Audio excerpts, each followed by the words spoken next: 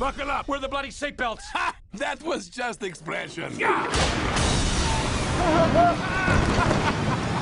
The response to the film has been everything that we'd hoped for. Alec Baldwin is taking some time off from 30 Rock and heading to the North Pole as the voice of a modern Santa with a Russian accent in DreamWorks' latest animated film, Rise of the Guardians.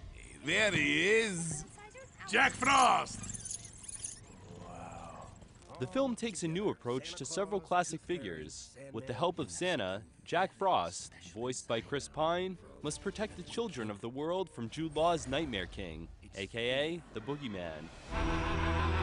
We have never faced a greater threat. When Baldwin sat down with us in New York, he wasn't shy about his reasons for taking on the project. The question becomes, who's doing the asking?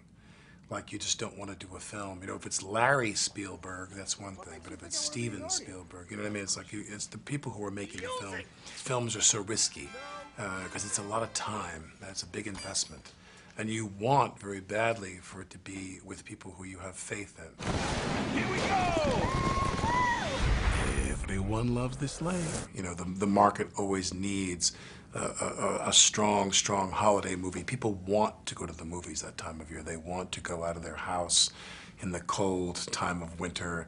Movies and movie entertainment and movie going is obviously a huge part of the holidays for people. So I'm grateful that we have this film that's ready to, hopefully do quite well during the holiday season. Rise of the Guardians opens in theaters nationwide on November 21st. Ken Lombardi, CBSNews.com.